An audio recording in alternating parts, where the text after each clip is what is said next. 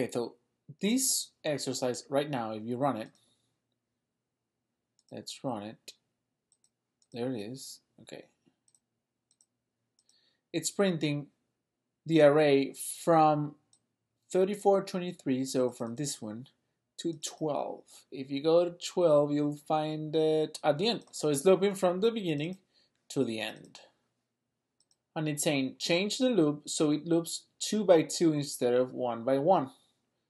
And as we saw in the previous exercise, if we want to go 2 by 2, all we have to do is put here, instead of, like, let's go over it. It's from 0, as long as I is less than the entire size of the array, so it's going to start from 0, and it's going to start at the last position, so this entire thing, and then increase by 1, because it's saying for every cycle do I equal I plus 1, so it's, if I was 0, it's going to become now 0 plus 1, so 1. If I was 1, it's going to become now 1 plus 1, 2, so it's increasing 1 by 1. So if we want to increase 2 by 2, all we have to do is increase 2 by 2 by adding 2 to the number.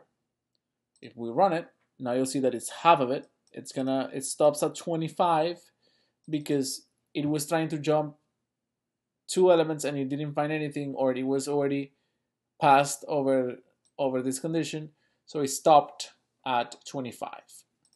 If we test that out, and there you go.